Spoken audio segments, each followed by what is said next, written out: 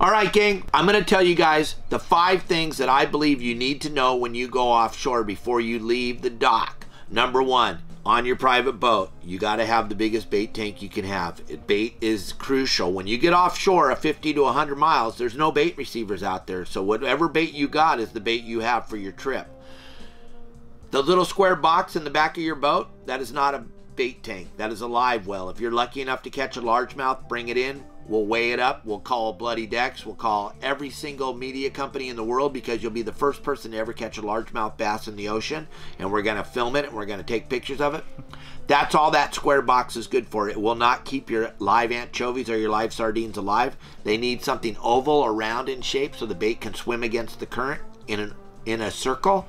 In that square box, all that is a washing machine. It'll kill your bait. By the time you get out to where you're going, all your bait's dead. And when you're fishing with live bait, what do you want? Live bait.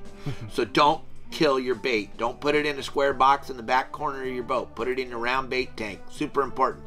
Number 2, do not try to figure out how to use your electronics once you get offshore. You want to figure out how to use your electronics before you get out there and try to figure out what the fish look like on your phedometer, your fish finder. You do not want to go offshore and try to figure out how to use it. And the last thing you want to do is go offshore and try to figure out how to use your radar. You want to figure out how to use those key ingredients to your boat before you leave the dock so that you have a very successful trip. Fish finder, you need to know how to use, and the radar you need to know how to use. We all know how to use a GPS. We use it every single day on the road. You put in where you want to go and it tells you how to get there. That's not an issue. We all know how to use a GPS. Number 3, don't sneak up on kelp patties. There's no kelp patty in the world that needs to be snuck up on. Drive up to the edge of the kelp patty. Look, if you see fish under it, there's fish on the kelp patty. If you throw your bait in the water and you hook a fish, there's fish on the kelp patty. If you look at your fish finder and you see fish underneath the boat on the fish finder, there's fish on the kelp patty. If none of those 3 things happen, guess what? There's no fish on the kelp patty. Go find another one.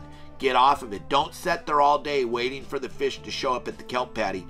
No kelp patty in the world restocks during the day. They restock at night under the cover of darkness. The fish move from kelp patty to kelp patty at night. They do not move during the day. Once they're where they are during the day, they stay there because fish are afraid that another fish is going to eat them. So once they're together in a group under a kelp patty, that's where they're going to stay. They're not going to move until it gets dark. So don't stay on your kelp patty all day waiting for something to happen. You need to go find a patty that has fish on it.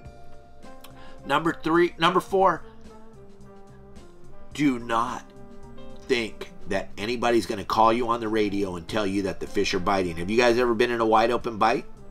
The only thing you ever thought of was getting to the radio and telling everybody? So come on, guys. Your radio should be on channel 16 because that's the law. You should be monitoring 16, but if you don't know anybody on the water, stay off of 72, stay off of 65. That is never, ever going to help you catch fish. Nobody in their right mind is going to call you up and tell you to come on over here. They don't even know you. And so the radio's not your friend. Turn the radio off and just start looking for fish. Number 5, quit fishing for boats. You gotta fish for fish, guys. I see so many guys out there looking and going from boat to boat to boat to boat. That's never going to help you guys. When you get offshore, start looking for fish. Go to Fish Dope, get a game plan. Once you got your plan, stick with your plan. Stay away from chasing boats. It'll never catch fish if you're going from boat to boat to boat. But you might get to watch other people catch fish. If that's what you're into, go on YouTube and watch all the fishing videos on there, or go on TV and watch that. But don't go fishing for boats. Those are my 5 tips for offshore. Good luck out there, guys. Let us know what you do and how these tips work for you.